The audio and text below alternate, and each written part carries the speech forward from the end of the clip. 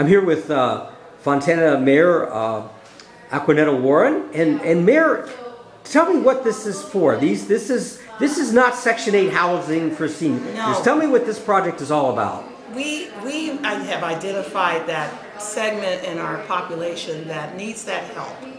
They're not on Section 8. They're not in a position to buy a home, but they too would like to have a piece of the American dream.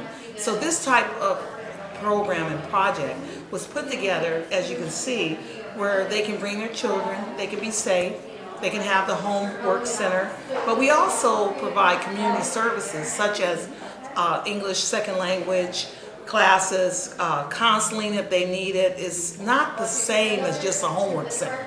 People can come here and get some productive skills because we want this group to save their money and buy a home.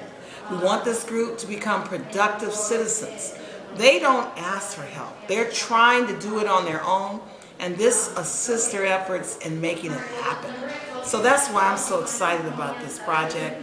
That's why I fought all these years, because I wanted something for families. I was with the General Plan Committee, I was vice chair, and we wanted to make sure we didn't just put all our efforts in our seniors, which we love them dearly, but we've got 4 developments already, and this helps fill that void for those families that are needing to become part of society, the part of society that says, I get that American dream, I have a job.